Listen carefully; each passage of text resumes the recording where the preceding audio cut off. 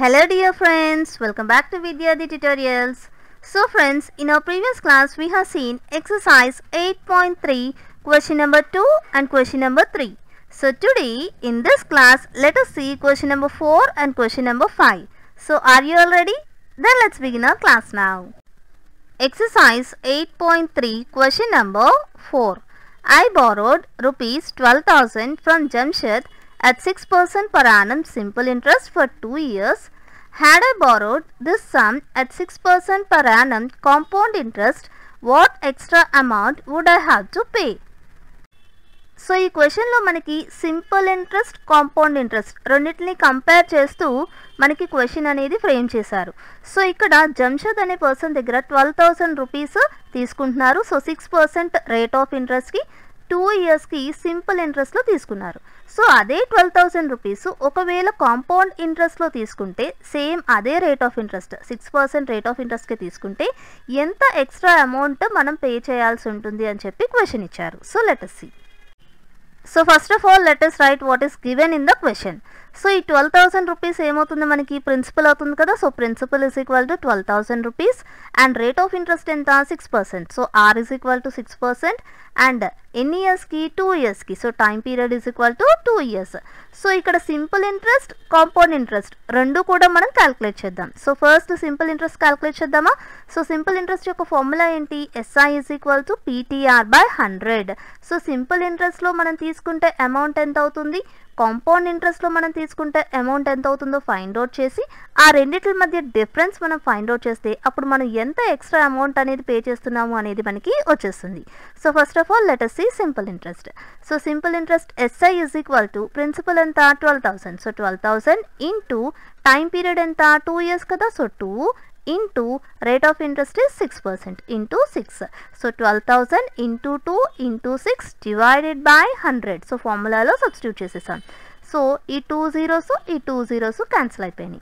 So 120 into 2 into 6. So we get 1,440 rupees. So ఇదేంటి simple interest మాత్రమే వచ్చింది మనకి. సో మనకి అమౌంట్ కావాలి అంటే ప్రిన్సిపల్కి ఇంట్రెస్ట్ యాడ్ చేయాలి కదా. So amount is equal to principal plus interest. So principal ఎంత 12,000 rupees. So P is equal to 12,000 plus interest ఎంత 1,440 కదా. సో 1,440. సో రెండు కూడా యాడ్ చేస్తే మనకి ఎంత వస్తుంది. So rupees 13,440 is the amount.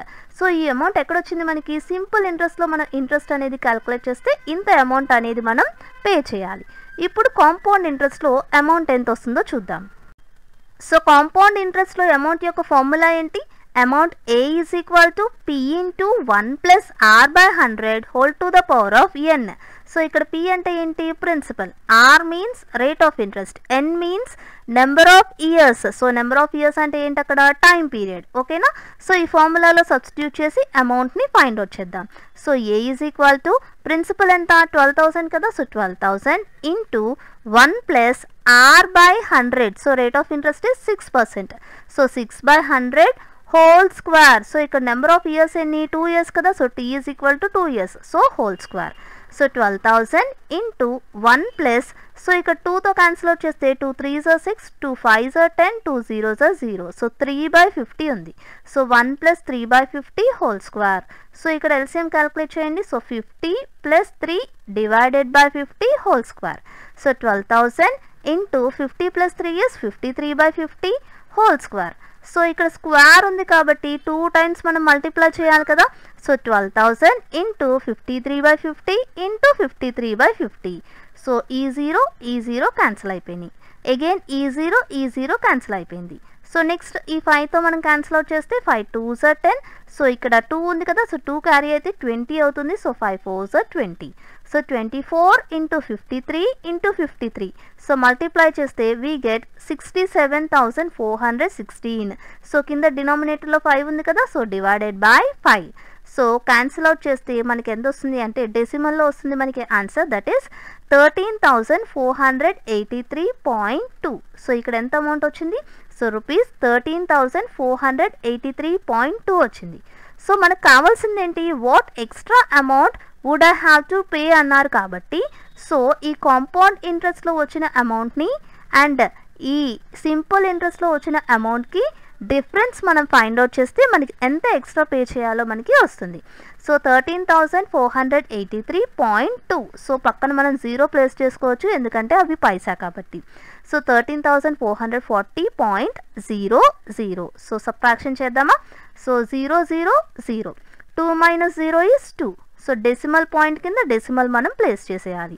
So 3 minus 0 is 3. So 8 minus 4 is 4. So ఇంక ఇక్కడ 0 వస్తుంది కదా. సో 43.20. సో ఎంత ఎక్స్ట్రా పే చేయాలి? 43.20 పే చేయాలి ఒకవేళ కాంపౌండ్ ఇంట్రెస్ట్లో మనం అమౌంట్ని తీసుకుంటే. So therefore I would have to pay rupees 43.20 extra. Understood? So next let us see our next question, that is question number 5. Vasudevan invested rupees 60,000 at an interest rate of 12% per annum compounded half-yearly. What amount would he get? So first one is after 6 months and second one is after 1 year. So ఇక్కడ వాసుదేవన్ అనే person కొంత amount invest చేస్తున్నారు. So ఎంత invest చేస్తున్నారు? 60,000 rupees invest చేస్తున్నారు at the rate of 12% per annum. So interest యొక్క rate ఎంత? 12% per annum. Compounded half yearly. So half ఇయర్లీకి compound చేస్తున్నారు అక్కడ. సో ఇక్కడ మనం ఏం ఫైండ్ అవుట్ చేయాలి? అమౌంట్ని ఫైండ్ అవుట్ చేయాలి. సో ఆఫ్టర్ 6 మంత్స్కి ఆఫ్టర్ 1 ఇయర్కి అమౌంట్ ఎంత అవుతుందో మనం ఫైండ్ అవుట్ చేయాలి. So let us see. So first of all let us write what is given in the question. So principal ఇచ్చారు. సో ప్రిన్సిపల్ ఎంత ఇచ్చారు? 60,000 rupees. So P is equal to 60,000 and rate of interest ఇచ్చారు. So rate of interest is 12%. And ఇంకా మనకి ఏమి ఇచ్చారు అక్కడ? Compounded half yearly అంటున్నారు కదా. సో కాంపౌండెడ్ హాఫ్ ఇయర్లీ అంటే మనం ఏం గుర్తుపెట్టుకోవాలి?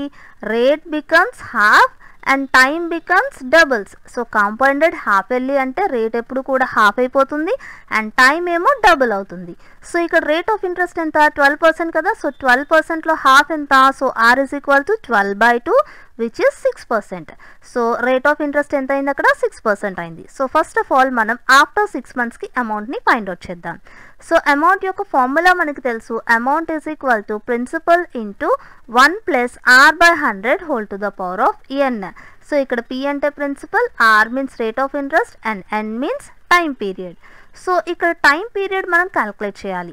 సో ఆఫ్టర్ 6 మంత్స్ అంటున్నారు. సో 6 మంత్స్ అంటే ఏంటి? హాఫ్ ఇయరే కదా. సో 1/2 కింద మనం తీసుకోవచ్చు కదా. సో టైం ఏమవుతుంది ఇక్కడ? టైం డబుల్ అవుతుంది. సో కాంపౌండెడ్ హాఫ్ ఇయర్లీ అన్నప్పుడు టైం డబుల్ అవుతుంది. So 1/2 into 2. సో 2 క్యాన్సిల్ అయ్యి 1 వస్తుంది. సో ఇక్కడ టైం పీరియడ్ ఎంత? 1. సో దీన్నే సబ్స్టిట్యూట్ చేద్దాం. So amount is equal to principal ఎంత? 60,000 into 1 plus R/100. So R ఎంత వచ్చింది? 6% వచ్చింది కదా. So 6/100 whole to the power of. So time ఎంత వచ్చింది ఇక్కడ? 1. సో 1ని సబ్స్టిట్యూట్ చేసాం. So 60,000 into 1 plus. So 2 3s are 6, 2 50s are 100. So 3/50 whole to the power of n. So ఇక్కడ LCM క్యారీ చేయండి.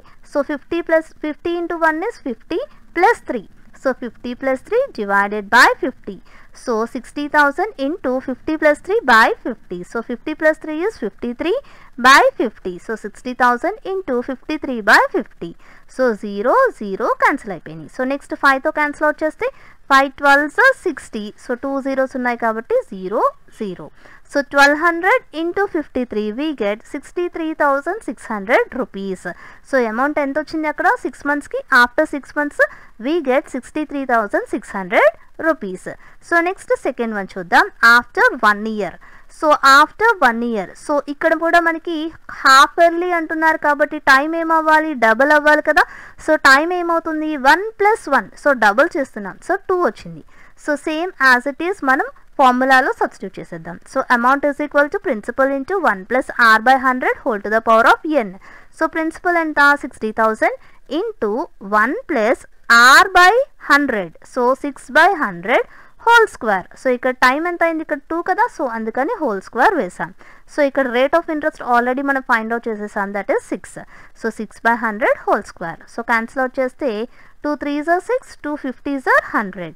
So 60,000 into 1 plus 3/50 whole square.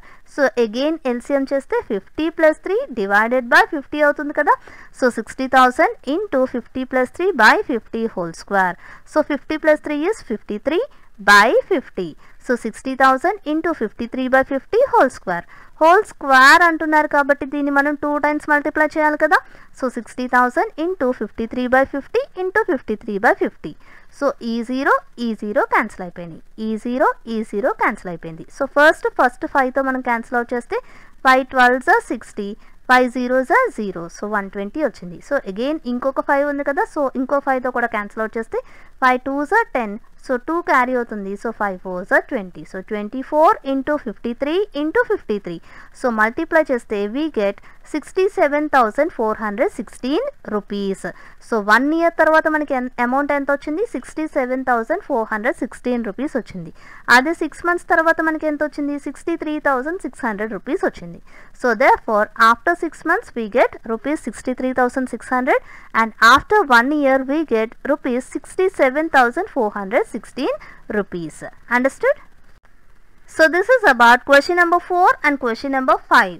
So hope you all understood very well. So మీకు బాగా అర్థమైందని నేను భావిస్తున్నాను. So if you really like our video, please do like, share and subscribe.